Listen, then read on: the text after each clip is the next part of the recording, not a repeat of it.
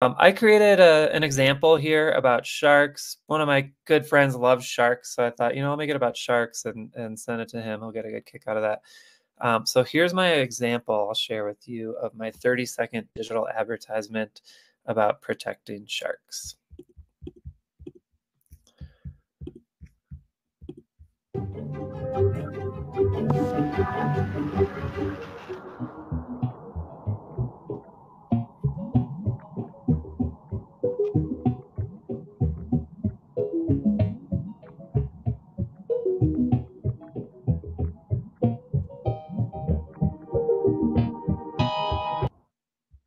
Okay, there's my example. I had a lot of fun creating that. Actually, I went through several iterations as I was creating that. Initially, I had included our transparent text overlaid over the whole thing, so there was sort of this transparent white background with the letters showing through, and then you could see sort of the sharks swimming around. But I decided to remove that. I thought it was a little bit more fun, and then I kind of changed it around so that the sharks are actually swimming around the letters, and I thought that was kind of a fun effect for this one. And then dropped in those letters for protect sharks, stop the fin trade. And I also, wanted to play around with music. We often think of sharks as sort of in like the cultural lexicon as being, scary predators. So I wanted to kind of start off with that and then transition into, some more like lighthearted music that might sort of signify building empathy for sharks. So those are some of the design choices that I made when I created that. I thought I would just show you kind of what this looks like in the editor. So this is that project built out. And so you don't have to do this, but I decided to actually make a different track and a different text block for each letter. So you can see I've got the S, H, A, R, K, and S there. And what I did to create that, this kind of like drop-in effect here, and then the blinking letters there. I wanted to kind of share how I created that. So I went into our text here and I used one of our motion text options, I believe. Let's see. Oh, there's the one. Okay, so I use this trailer cut, which has this kind of bounce in effect. And then I just didn't use the bottom row. So if you just delete that row, it takes that text away. I created the letter, increased the font size, of course. Let's do, oops. Here, we'll just bring this font size up this way. So increase the font size, and you can also kind of increase the font size this way.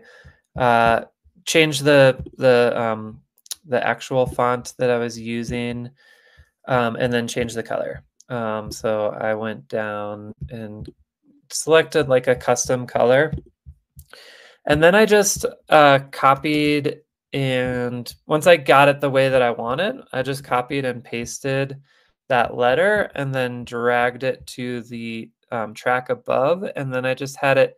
I wanted these to enter at different times, so I just had it start slightly later, change this next letter to an H and move it over where you want it. And then you get this neat kind of bouncing effect. And so I just did that for all of the letters in this graphic. So I thought I'd show you that because I thought that was kind of a fun technique. You don't have to do it that way, but that is a way that you could do it. And then I just had different tracks for the other words that came in. I used an in with a whisper for those ones, and then just changed the text color to gray, so they were a little bit more sort of translucent, a little more faint. And then I used, for the swimming sharks, I used this green screen shark video. And so if you search the stock media library, you can search for like green screen shark. And there's some fun options that show up. And so I just added 2 of these so that I'd have 2 swimming around. And then I also, um, made some splits. So you'll notice this is kind of a trick. So I wanted the sharks to swim in front of the letters and then swim behind. And so I had to just change the letters. So you'll notice like this shark clip is actually longer. So I had just used the split tool to split this clip, and then I dragged the other part of that clip down here so it was in a layer below the letters so that it would appear behind the letters. So right where that split happens is where that shark on the right swims behind the letters. You can kind of see like that. So that's how I did that, was just splitting the green screen clip, and then moving one portion of it when it was I split it where the shark was gonna swim behind the letters and then moved the later portion of that down to a lower track. And that's how I got that effect. And then the other thing I did here that I thought was kind of fun, if you'll notice, I'll play this, you'll notice there's kind of like a static image on top. You can especially see over the letters.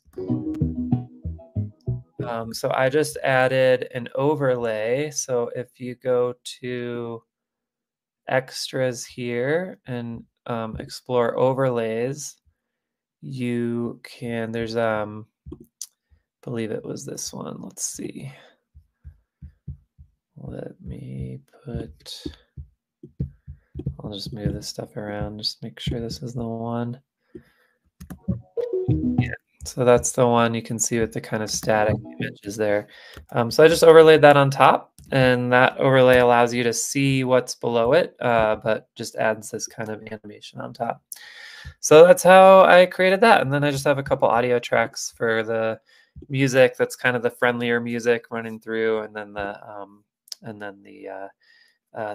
shark music, which I had found using the stock media library.